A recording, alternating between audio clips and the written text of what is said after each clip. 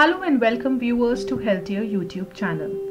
Antibiotics are generally prescribed to treat infections which have been caused by bacteria. Some of the most common infections which are treated with antibiotics are pneumonia, urinary tract infection. These antibiotics work by killing the infection causing bacteria and stops it from growing any further. They work only on bacterial infections and not on infections caused by viruses such as runny nose, cough, cold, flu, or a sore throat.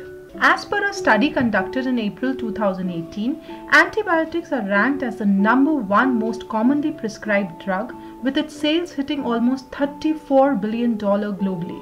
Clearly, a lot of people are consuming antibiotics, but the concern here is, are they hurting us more than helping us? In today's video, let us see some of the side effects of consuming antibiotics. Infections are taking longer to heal and cure.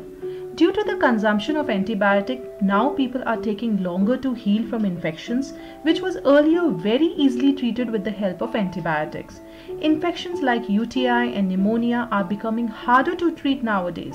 These bacteria-fighting drugs are becoming less effective due to their overuse in both humans and animals. Asthma and allergies. A study published in 2018 shows a link between the development of allergies and asthma in children who consumed antibiotics between birth and 6 months of age.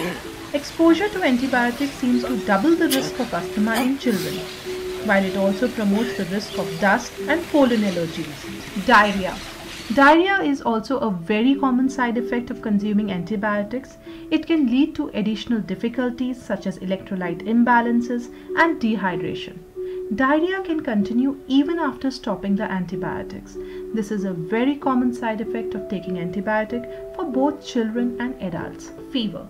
Fever is also a very common side effect of taking various medications, including some of the antibiotics. One of the bad side effects of antibiotic is due to its allergic reaction. Fever may occur. If while taking antibiotics fever comes, in common circumstances it should go on its own. But if it does not go in 24 to 48 hours, immediately talk to your doctor.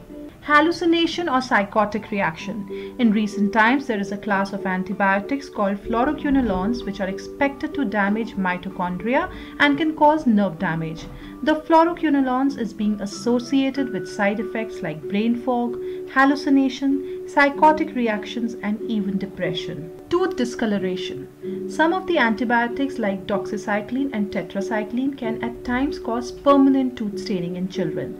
This normally occurs in children younger than 8 years and the teeth are still developing. If this is noticed, ask your doctor if the antibiotic can be changed. Before we come to the end of this video, let us see alternatives to antibiotics.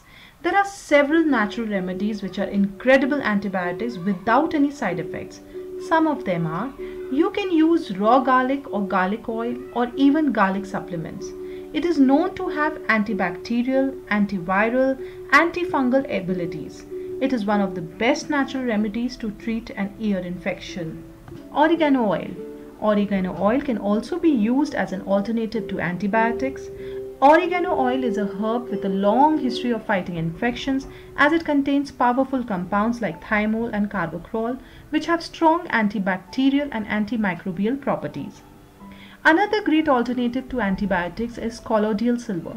This colloidal silver is often suggested as an alternative therapy for sinus infection and cold. Thank you for watching this video. If you think this video was useful and informative, please like and subscribe my channel. Also feel free to share with your family and friends.